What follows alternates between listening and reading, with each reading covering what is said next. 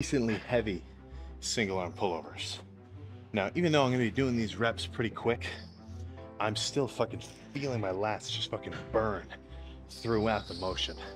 Obviously less so in the extended position, but when I get down here to the flex position, like ideally I want it to feel like it's on fire every time. And again, I can't really reach mechanical failure on a movement like this, just because you can always do a few extra little partials. And I usually let my forearm break down a little bit so that I can get some extra oomph at the end. So with these, I'm pretty much trying to tell myself, okay, go as hard as you can. All right, and then at some point I hit a level where I'm like, okay, that was good.